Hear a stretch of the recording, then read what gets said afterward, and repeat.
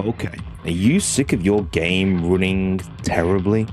Are you getting the constant stutters and freezing? If so, here's a settings guide to make sure you're getting the best out of Escape from Tarkov in patch 0.15.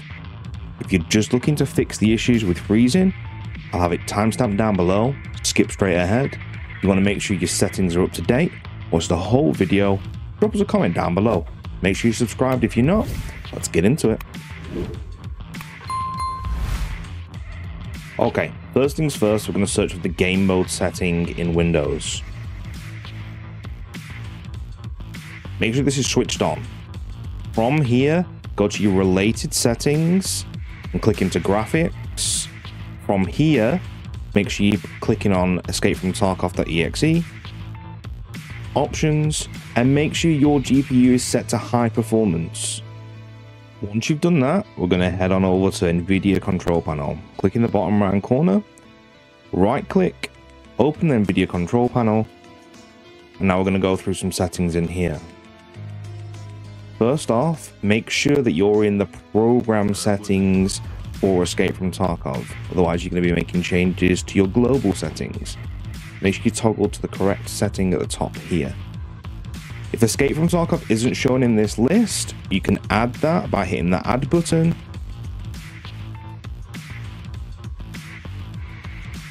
Takes a second or so, and then in this list here. If you can't find it in the list, you can go to where you've installed Escape from Tarkov and add the exe to the list. Okay, let's go through this. All of the settings in bold are settings I have changed.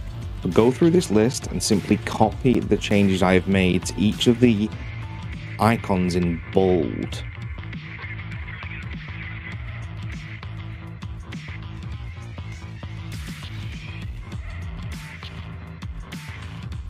Of course, make sure your actual GPU is selected here.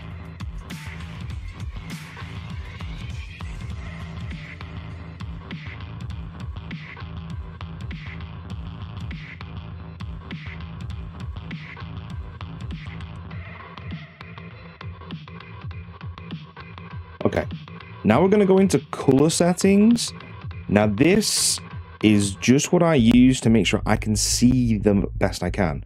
So to make sure you're making changes to the actual monitor you're using, change the color settings from individual channel to all channels.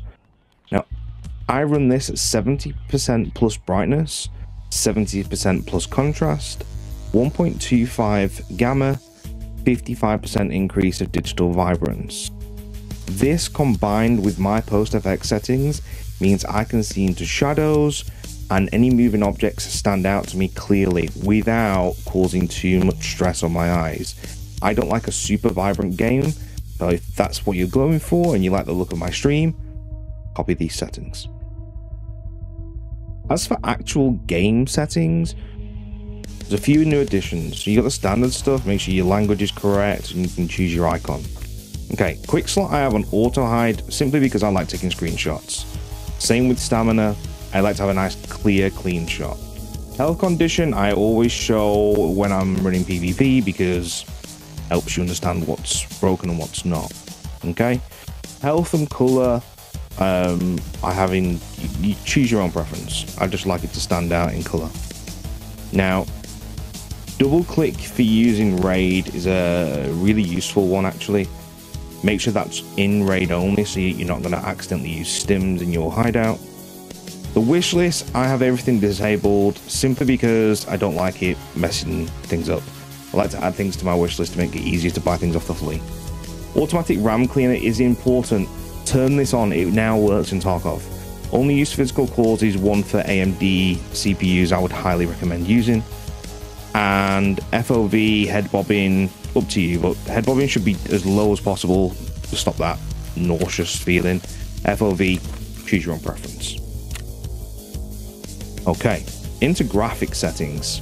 Make sure your resolution matches the resolution of your monitor. Super simple, make sure it's correct. I run borderless because I like to tab in and out of application. Full screen is going to give you a slight FPS increase. VSync is switched off. Texture qualities, this should be high. This really helps you see. Shadow quality is low. Do not have your shadow quality high at all. LOD, you can bring this down to 2.5, and then overall visibility 1000.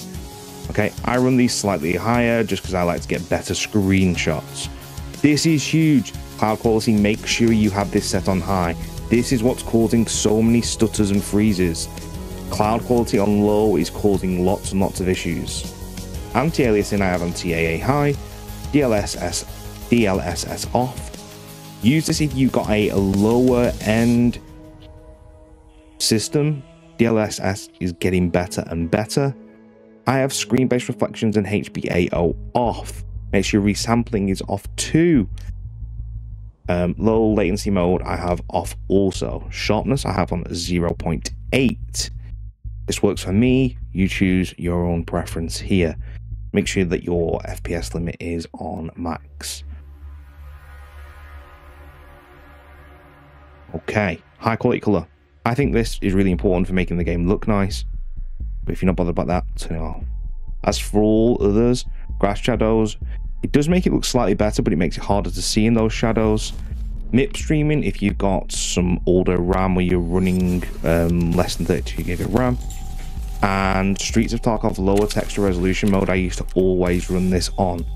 However, more recently, I am turning this to off because it looks absolutely like Play-Doh.